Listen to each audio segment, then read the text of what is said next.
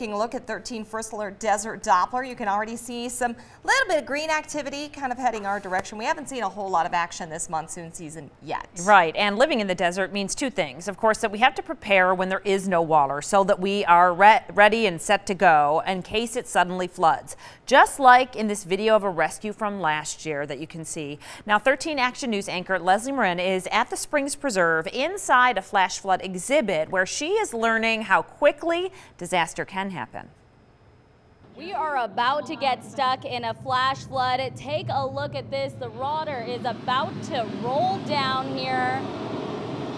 There it goes. About 5,000 gallons of water will fill this room here at the Springs Preserve. This is their flash flood exhibit, simulating what it is like to be stuck in one of these dangerous situations.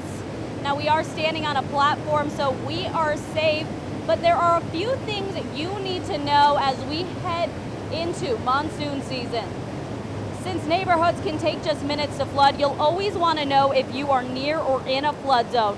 The Regional Flood Control District can let you know if you're unsure.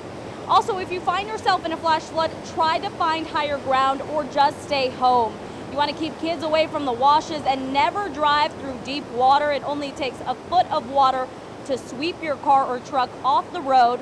And remember the saying, turn around, don't drown.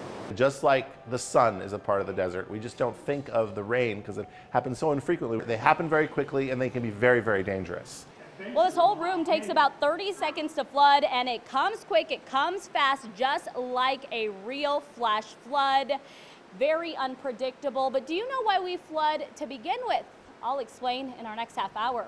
Reporting from the Springs Preserve, Leslie Marin, 13 Action News.